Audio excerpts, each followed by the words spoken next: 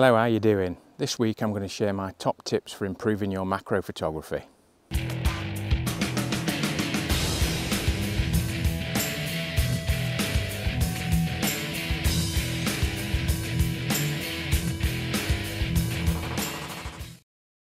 Right, for regular viewers to the channel, you'll know I've done macro photography videos before on here, and I also run macro photography workshops.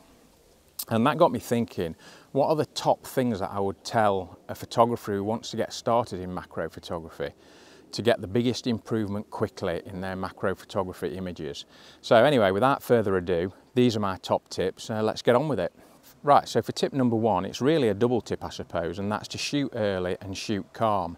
And what I mean by that is, a lot of people think that, especially with things like insect photography, that you'll see that most insects are around and active on a hot sunny day towards the middle of the day. And that's not necessarily the best time to shoot them. What I mean by shoot early is you often find that a lot of insects are still around at that time, early in the morning, as soon as the sun comes up, but they're a lot more sluggish. And a sluggish insect is a lot easier to photograph than an active insect. And you will also find that at that time of the morning, when you've still got dew on the leaves, you'll often find that you'll get insects that are inactive on leaves or on reeds, sometimes even covered with dew themselves, and they give you an opportunity for quite a unique shot. And as I say, if it's early, they're not moving around, you will often find, particularly if you try and shoot things like damselflies and dragonflies in the middle of the day, they never stand still. And it's very, very difficult to get them in one position. You may find that early in the morning that there's a lot more chance of getting that shot where they'll stay in one position for longer. So first part of the tip is start shooting early. Yes, you can shoot into the middle of the day, there's no problem with that, but you may find that your shots are better and you've got a better chance early in the morning. Now the second part of this tip, shoot calm. What does that mean? Well, you will also find that macro photography is difficult enough as it is, but if you try and shoot macro photography on a windy day, it's going to be extremely difficult. And here today we've got quite a lot of wind around, but what I've done is I've come into an enclosed area, so that just gives me an opportunity of getting insects, butterflies, that sort of thing on plants, but I'm not got the plant moving around. You'll find that it's difficult enough to try and get a steady, sharp shot, but if you're trying to photograph something very small with a very shallow depth of field, sometimes just a millimetre, even less than that, on something that's waving around, it is just very, very difficult. So, first tip, shoot early, shoot calm. You'll also find sometimes that the beginning of the day, when the sun's just come up, is the calmest part of the day. As you get towards the middle of the day, the wind starts to pick up, and then again you've got that problem with trying to shoot a moving target on a moving target. So my second tip for you as a macro photographer would be to pay attention to your stance when you're actually taking an image. And that's really important for a couple of reasons. You need a good solid base to stand on, because if you're unbalanced in any way, that is going to transfer itself to the camera. So obviously the way you hold the camera is important, and you need to make that as comfortable for yourself as possible. Like here, I tend to have one hand underneath and slightly under the lens, and then the other one where the shutter is. But the actual stance of how I'm standing, for me, is extremely important, and I'll just demonstrate that here. As you can see in this video, when I'm taking a picture of the top of this thistle head, I'm actually waiting for some insects to come onto there. What I'll do is I'll try and insert my foot forward, and you have to be careful with this because you want your foot further in front than you're actually standing at the minute, because you're going to be rocking forward, and if you keep your feet underneath you, what you'll find is you're unbalanced and you'll fall forward and everything's tense. If you can get that front foot into where you're eventually going to be, and as I say, you do have to be careful because you're putting that foot where all the stems are of the insects or whatever that you're trying to photograph. So if you just stick your foot in there and kick the bottom of the plants or whatever, the insects are going to be away. So you need to carefully put that front foot forward, and then when you move forward to actually take the shot, what you'll do is you'll start taking shots at a fair distance, but then you'll gradually rock your way forward, and eventually your weight will come onto that front foot and you won't be unbalanced, and you'll have a lovely solid base, and then you'll be close enough to take the images that you're after. And that stance helps immensely with keeping the camera steady. So yeah, stance is extremely important. Just make sure that you've got that really strong base underneath you, and that you're not starting from a position too far away and trying to lean in and then you're losing your balance. What I'd also say on stance is that breathing is obviously very important. There's a tendency to try and hold your breath when you're trying to take a shot like that. It's a little bit of false economy really, because you could be there for quite some time, and the more you hold your breath, the more tense you get, and the more everything tenses up, and then, you know, the more shaky you get. So really it's just a case of breathing steadily and slowly and calmly, and then just taking those shots between breaths really. And then you'll find that you get a much steadier base and a much steadier hold on the camera, and everything's steady all round really. Right, my third tip is quite a simple one, and that's to use manual focus on the camera. Now I know it's really tempting, especially if you're a beginner, you've got a brand spanking new camera and it's got a super duper autofocus system, to try and use autofocus. But I've always found that for macro photography, because you're really dealing with very fine margins, it's much easier to manual focus. So what I'll do is I'll have the camera on manual focus, and then that allows me, by my own judgment, to judge when that eye is in focus. And I do that by also using the focus peaking on the camera. So that will give me a line. In my case, I use the colour red, so I'll have a red line that moves as it goes over the bit that's in focus. And when that red line goes over the eye, that's when I'm hitting the shutter, and that's when I'm taking the shot. And I've found that, you know, I'll get a lot higher rate of shots that are in focus than trying to rely on the camera's autofocus, which, if you imagine you've got a tiny insect, you're hitting a very small target, you've got a small box, even if you only use the middle focus point, that can quite easily move from the eye of a subject to a part of the antenna that's coming from near the eye, to the front leg, to the back leg, to part of the thing that the insect's standing on, and you'll find that it's really difficult to autofocus on the subject successfully. So my third tip is try and get used to using manual focus. You'll find it works much better. So my next tip is to do with focusing as well. And it's linked to one of my previous tips. Remember where I said that I try and get one of my feet forward so I'm leaning into the subject, like so? That really helps with focusing. Now what I tend to do, I'm in manual focus, so generally when you're manual focusing, you'll turn the manual focus ring to get something in focus. What I tend to do is keep the focus ring almost, if not at, the minimum focus distance.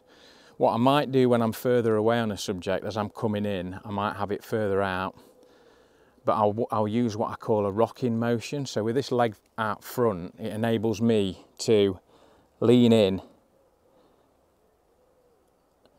and that motion there, that just slight rocking, I can move that focus peaking point over the subject. In a way, there's far less moving points.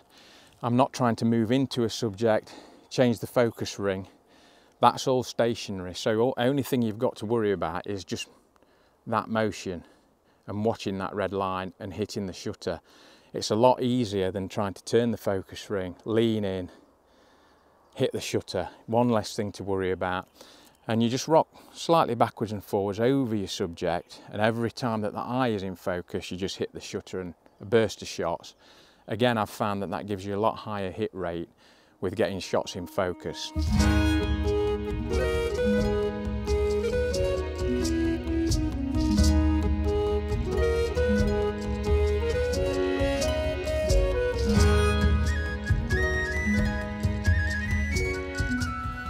Now our next tip is one that maybe if you've been doing macro photography for a while is something that you might want to try out. It's a little bit more expense, but that is to use a flash. Now this is not an expensive flash. I think it cost me about 60-70 quid. But what a flash enables you to do, what you're always struggling against with macro photography, is that you've got a small depth of field. So what that means is you might need to have a aperture of f8. So these macro lenses, a lot of them will go down to f2.8 or even less.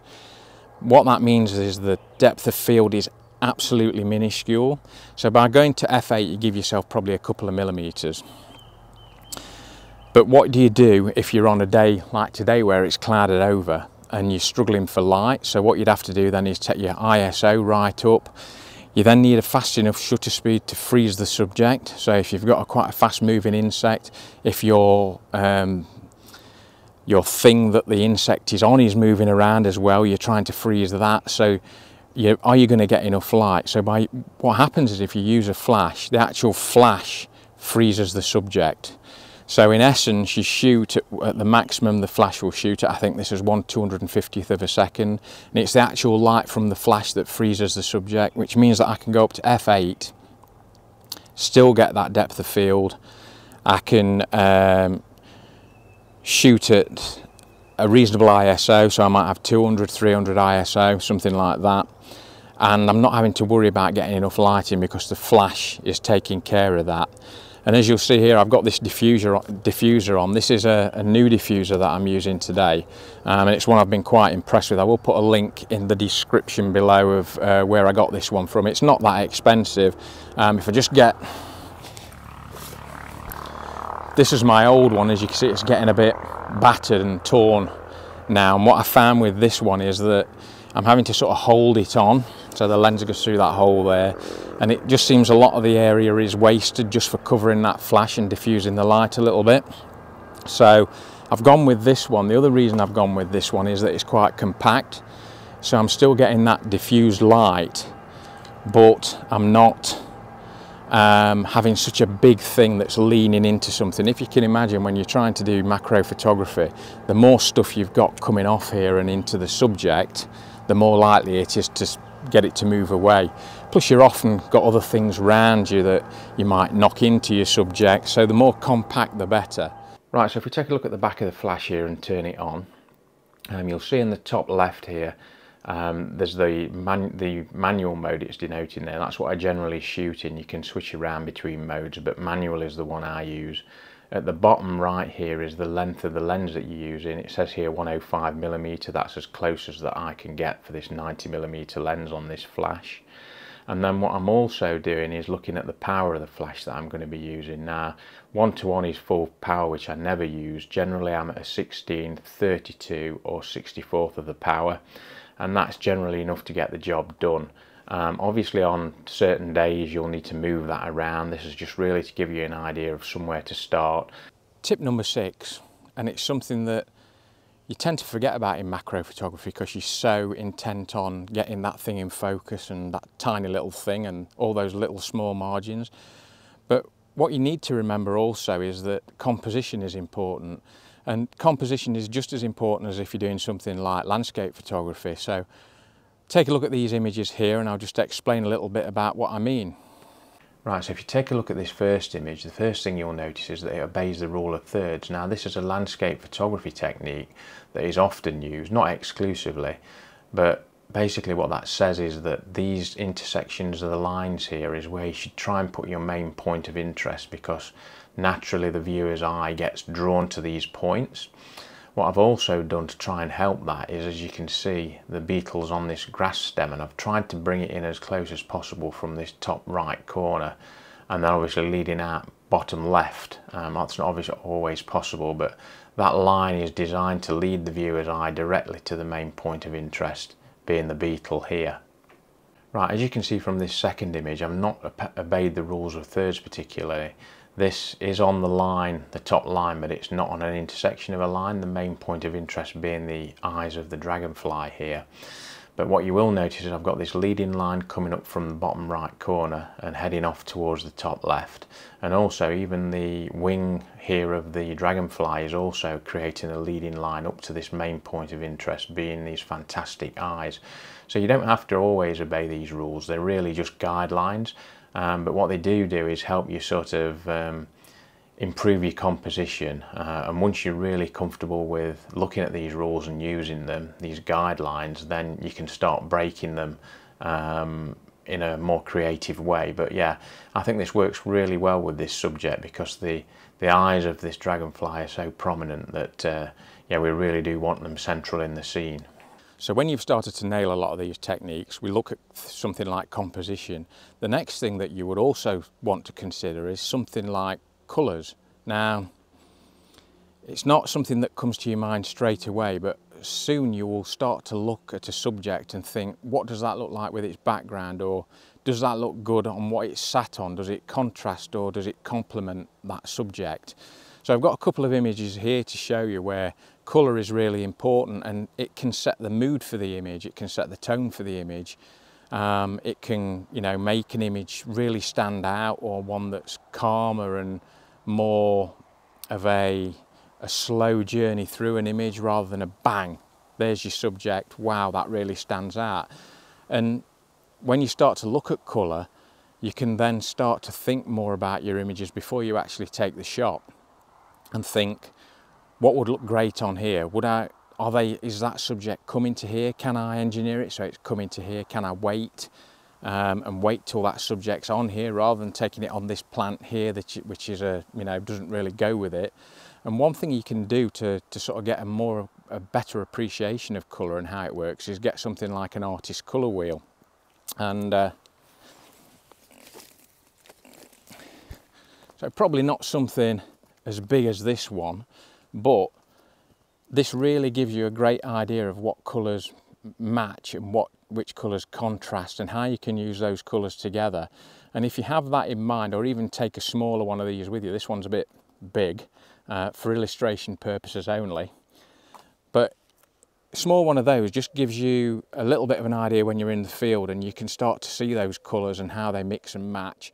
Right, so this tip here is sometimes a real bugbear with me, and it is with macro photography. Please, please, please take your time.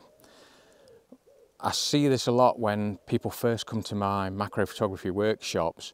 It's often a case of they'll see an insect on a flower, they'll get in there, the image is sharp, it's in focus, they'll take the image, they'll move on to the next. Done, we've done with that. And what they'll often get is an image that is sharp and in focus. Yes, but is that the image that they'd put on the wall? Probably not.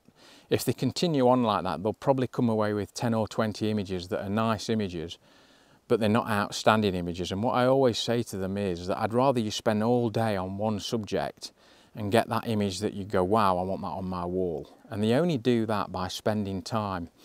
And as an example of that, you know, if you see a plant where the insects, a certain type of insect is coming to that plant all the time, you might be tempted to wait and get it, yeah, it's on the plant, bang.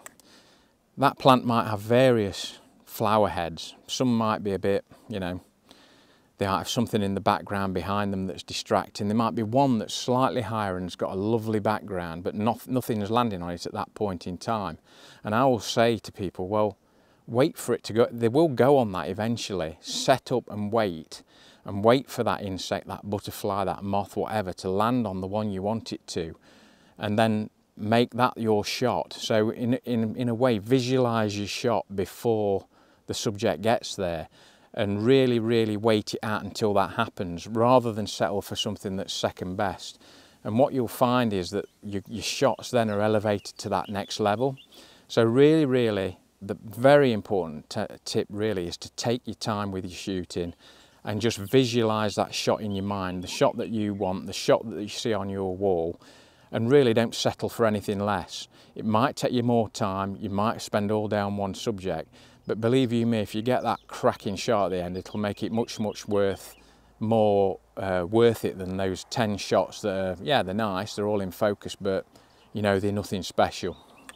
Well, I hope you've enjoyed this week's tips video. If you have, please leave me a comment in the comments below. If you do take any images using any of these tips, or any images at all actually, whether wildlife, landscape, macro, anything like that, even, you know, things like street photography, I'd steer you towards the Scott Tilley Photography group on Facebook. It's a really, really lively, active group on there. And the main thing is it's a friendly group. There's There's no critique of the images, not unless you ask for an image to be critiqued. And really, you know, we've got photographers on there who are a professional level, who you know, put some outstanding images on there. And then we've got people who just want to walk with a camera phone in the morning while they're walking the dog or whatever, and snap images, and they stick them on there. And if people like them, they'll give them a thumbs up. It's just somewhere for people to display their images that they like, really. So yeah, I would steer you across to that. If you've really enjoyed this video and you want to see more macro photography videos, well, there's another one up here. And also, if you've not subscribed to the channel yet, then hit that button over there. As always, give this one a thumbs up. I'll see you next time for another one.